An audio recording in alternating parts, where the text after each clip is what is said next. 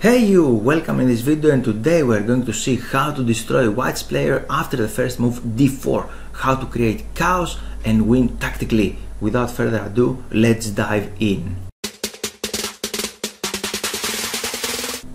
After the first move d4, white would like to play a solid game with maneuvers and like that, but we can strike instantly in the center with the move e5. And now after this we can play the Englund Gambit with the moves knight here, for example, knight c6, and after knight f3 we can develop the queen. I have 3 videos about them. You can see them, you can follow the link below in the description and see these videos a little later, how to win with this gambit. And now we have something different. We can play here, instead of move knight c6, we can play d6, the Hartlaub Gambit. Very interesting because we are sacrificing the pawn, and let's see how to do it. After this move we can capture with the bishop, and now we have development for the sacrificed pawn. White will happily capture this one because he may hurt. If you would like to win some gambits, you should accept it, but you cannot do it right now in this particular one because black has fantastic compensation. And for example, after this knight to c6, and our main idea behind the moves is to develop the bishop, after that develop the queen, and then we can castle long side. So we will have our rook on d8, and you can see a lot of accidents can happen in the deal file because our rook there is extremely active. And for example, after this, bishop here and e3. In the next game I'm going to show you how to play if white just developed the bishop. But here we have this move e3, queen out, bishop to e2, long castling, and here you can see the power of black pieces. Actually it will be better for white. White is begging to have an extra pawn here. It will be nice if black had an extra pawn here, but actually it's not, and now the d file is open, and for that reason white cannot castling, because we can win instantly. After this check he can capture our rook, and after that we can capture his queen, and you can win with an extra queen, right? So for that reason he cannot castle, and he should play another passive move, bishop d2. What a passive position, right? And black's position is very nice because we harmoniously develop everything and we are ready to attack in the king side or to control the center. For example, here short castling, and now how to start the attack? h5. What is the idea? The idea is to continue pushing this pawn forward in order to open up some lines. And now after the move h3 we can continue our very strong attack after taking, eliminating a key defender, and after that we have queen to e5. Look at that beauty. We are threatening here a checkmate on h2, and there is no easy way for the opponent to do something. He played this only move, and now h4. Try to open up more lines. He cannot just capture there or push the pawn because we have this checkmate on h2. So he give a check here on g4, take, queen takes, and f5. Black is happy to sacrifice more material in order to open up lines, and after this we have taking, and now he cannot just take with the pawn. It looks natural, but he cannot do it because we can capture with the rook, and now we're threatening this one, we're threatening to double here, and he has real problems. Instead of that, he didn't capture with the pawn, he just captured with the queen, begging to exchange queens. But when you have the attack, we have a key rule here. You should not exchange queens, you should continue attacking, pressing and creating threats. For that reason we have queen to f6, attacking the queen once again with the bishop, and after that we have a beautiful move, rook h6. The idea behind this move is to put the rook on g file to pin the enemy queen. This is one idea, and the second idea is to double here and attack this pawn on h3. So we have knight d5, queen here, stop the threat, he cannot capture our queen, and continue threatening this move, queen rook g6, pinning the enemy queen. So we have queen f3, we have this one attacking h3 pawn, the rook goes away in order to create little room for the king in order to escape, as you can see, to run away. But after this we have queen g2, knight e5. Now he is threatening a lot of things like knight to f3 check, and after that we have this knight f3 in any case. King here tried to run away, and now we have take, and f4, another strong move because now he is threatening this move on f3, f3 double threat, and actually white cannot do anything here, and he just resigned. This was the first game. At this point I'd like to talk about the chess opening package, which contains Scandinavian defense, Grand Prix attack and Angelo Gambit. If you click in any of those links, you can see the detailed curriculum of the lessons. Each course contains theoretical videos and analyzed games. In total, we have 46 theoretical videos, which are more than 11 hours, and approximately 200 analyzed games. Only 1 hour of a professional trainer cost approximately 20 euros, and you can see here the outstanding final price of this package. If you're interested and you'd like to own this package, then you can click the link in the description of that video. Let's jump now to the second game, and after these first moves we can play d6, sacrificing that pawn. He can take, bishop takes, knight out, knight here, and bishop g4. And after bishop g5, as we promised here, he would like to attack our queen, but we can play the move f6, attacking his own bishop. And after that we have queen to e7. It looks not good because where we're going to develop that knight, right?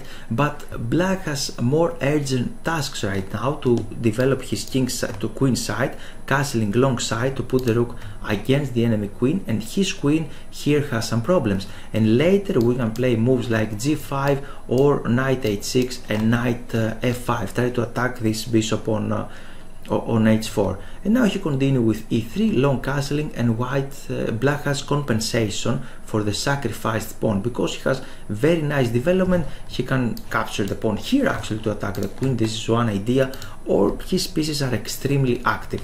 So we have bishop d3, knight here, not only pressing the bishop on d3, but in the same time the knight on f3, queen here on e2, and in this position black didn't play the best move actually. He could continue something like knight h6, or he could play bishop to b4, try to double all of white's pawns, but he just captured there. Okay, it's a normal move to do like that, to do it right now, but he can do it little later. He should develop the pieces first. And now after pawn takes, g5, bishop back, bishop b4, approximately Ho ho! Like time! 2150 Elo rated players played there, and this rating was on Lee Chess. In real life, in FIDE rating, you can decrease this Elo with 300 Elo points, approximately something like that, in order to understand the level of the players. Or they could be approximately 1500 Elo players in FIDE rating. Actually they could play fast actually and achieve this rating. And here what we can see, he played d4 actually, okay, this is a normal move, and now knight h6. White returned the favor, he didn't play correctly, queen c4 wasn't correct move, he should play something like that, or castling short sides, try to do something else, because after this we have knight c4, and after h6 takes, and here black again didn't play the best move. When you can develop your piece, or when you can create a threat, you should do it. You should not exchange pieces just like that. And now black just captured that pawn. It's not a bad move at all, but he can do it a little later actually. He could play h5 with the idea to play h4 and create some problems for that bishop. But okay, he played bishop takes, pawn takes, and now he played this move. We have h5 because black is threatening to play this move h4 to trap the bishop. So we have this one, takes, and now we have a very interesting moment because black can sacrifice the knight here. The enemy king is still in the center of the board, and when the enemy is still there, you can open up lines in order to create an attack, to start an attack.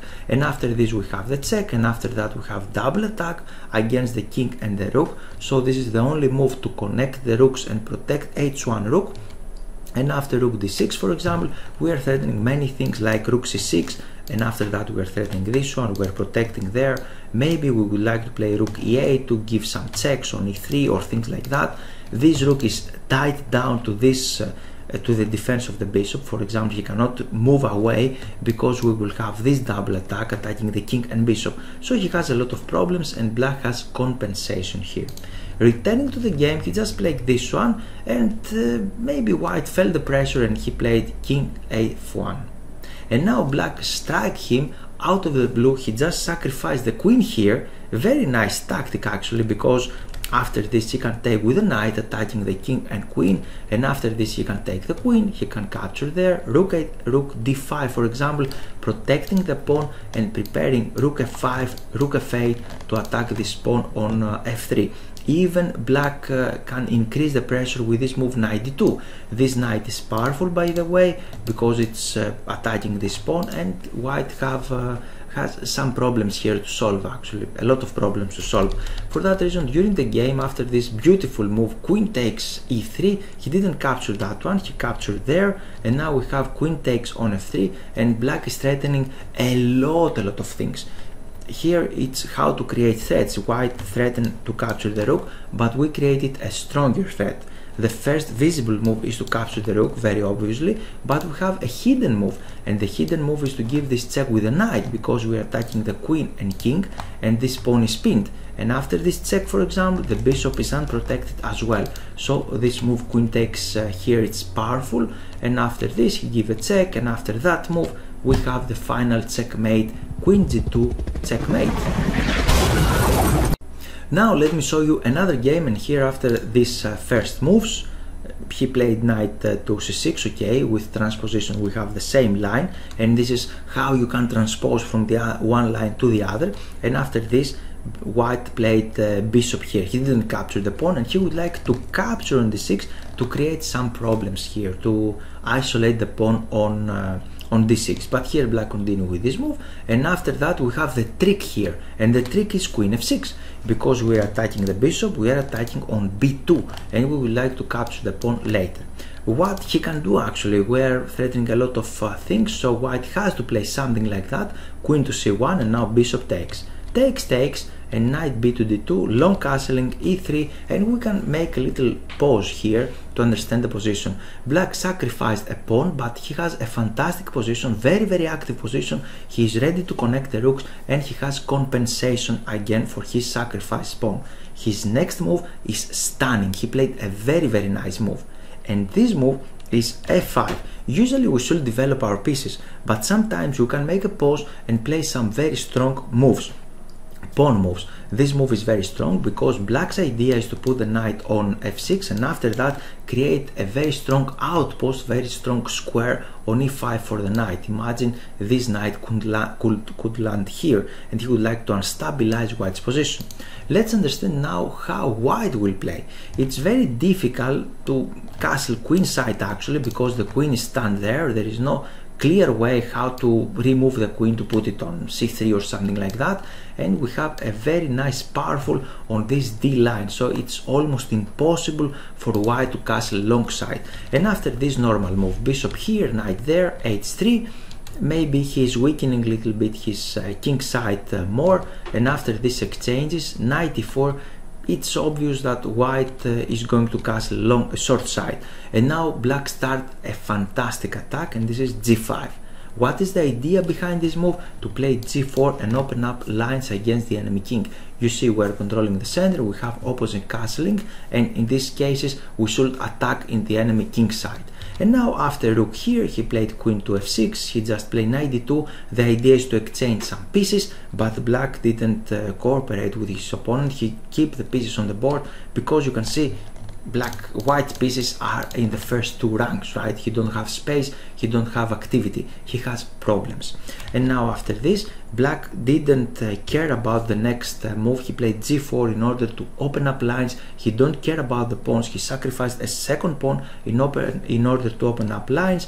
White accepted the challenge, king here, and after c5, knight to f7, knight f3 back, and he didn't exchange the pieces. He played rook to g file because he is attacking the bishop, and now he created a lot of problems. The correct move here is to play bishop to bishop h5, and after that black has compensation because we have two fantastic knights. This g2 pawn is a little vulnerable, maybe the bishop is vulnerable, we are threatening something like that to attack the bishop, and we are creating a lot of problems. But black is a little better here, he has the initiative, even if he has 2 pawns, even if he is 2 pawns down. But during the game he played this move, this mistake. Actually the players was 2600 had the white player, very strong player, and the black was approximately 2800 elo players. So both of them are very, very strong, probably title or close to the title players. And here black is winning. How to do it? Easily. We have a pin and we can capture this pawn, because we can capture the knight because the pawn is pinned, cannot capture the queen, cannot leave the king unprotected, and we're threatening to capture the bishop as well. Black has an extra piece and he managed to win the game after some moves.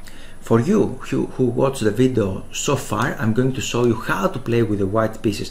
Now you're on my files, on my desktop, and I'm going to show you how to do it on my files. I'm going to open this file, and after that sublines, and after that I'm going to open this file d4 sublines, and then we have the file with a lot of sublines, and after that I'm going to open this gambit. Here we already examined. I flip the board to have the white pieces, and here let's see how to play the white. And after d4 and e5 we can capture this one, and after d6 you should not cooperate with your opponent. What he is threatening, actually, he is threatening nothing here. Black is threatening nothing, and if you understand this position clearly, then you should develop the knight. This is the best move, actually. I checked Litz's database, I checked chessbase, I checked many databases, and here the most popular move is this one, and this is not good because black has a lot of compensation and he can develop his pieces very clearly and effectively. So you should develop the knight, and you're waiting what he's going to do. If he just captures here, you can capture the queen, you're exchanging the most powerful piece, and after that knight takes, you're threatening here a double attack, you just develop a piece, you have an extra pawn, and the position is almost winning for white here, almost winning position. So he has to do something else. He has to develop the knight, actually, or to develop the bishop. He has two options. We're going to see them both. After this, here we have an extra pawn. Probably black is going to capture this pawn in any case, but we don't care about that. We should play the momentum, and right now this pawn is there and we should create problems, and the stunning move is bishop to g5. This is exclamation mark, fantastic move, and we are aiming to exchange his bishop, his dark square bishop. What he's going to do now, and after queen d7 he is not cooperating, he might keep the pieces on the board. Now we can capture there, and he can recapture with the bishop, but the position is completely different now. It's different because he cannot create any real troubles here in the d file. He don't have the rook there, the queen is in front of them, he cannot develop the bishop, so he don't have harmony. How he is going to develop this knight? If this knight goes out, we can capture this knight with the bishop. So our next move is knight c3, queen d2 for example, e3, long castling, and we have a harmonious position. Now let's go back and see the other move, another nice move, bishop g4. It looks very normal to develop the bishop, and now we have some amazing variations. Amazing. Please sit down and look. Here we should do again, you should develop the bishop, and this is a powerful move. It is two exclamation marks actually, because it is destroying black's dreams. This pawn is there, we are hoping to exchange the dark square bishop, and he don't have tricks here. For example, if the pawn was here on e3, he can capture the knight and after that the bishop and create some tricks, but now this pawn is here and this bishop is very secure. So what he's going to do, probably he's going to play here queen, if he just develop the bishop. I'm going to show you this variation. We can capture, and after this we can take there. And after this is a completely disaster for black, because we created a strategically winning position. If you just follow my lessons on Scandinavian, this is a Scandinavian pawn structure with the reverse colors, and we are winning here because we can play something like that, and after that this, and after that bishop e2, castling short side, and you can see this pawn is extremely weak. We can play something like knight to c4, or we can build the center with this one, and after that build the pressure with the rooks on the d file. It's completely winning position. Maybe we cannot win after 10 moves, maybe we will need 100 moves or 200 moves, but we're going to win guaranteed. And here he should do something else, right? He cannot really play bishop to e7, he should do something else, and he could play queen d7. It looks very normal to play like this one. And now we can develop the pieces. Knight here, he can capture. In order to capture our extra pawn, he's going to destroy our pawn structure, and after this it looks that black is okay, right? Because he just developed the pieces, he gained back his pawn, and everything looks nice. Actually it's not, because we have a stunning move, a fantastic move out of the blue, and this move, believe it or not, is bishop h3. Whoa, we're sacrificing the bishop like that, right? Take some breaths. Actually, he cannot take the bishop, because after this, again, this powerful bishop on g5 help us to create a checkmate threat on d8. It's a checkmate. And if he just captures the queen, we can capture with the rook. And take a look, because we just developed 4 pieces here. 4 pieces, we're ready to castling short side. Yeah, we have double pawns, we have fantastic activity actually.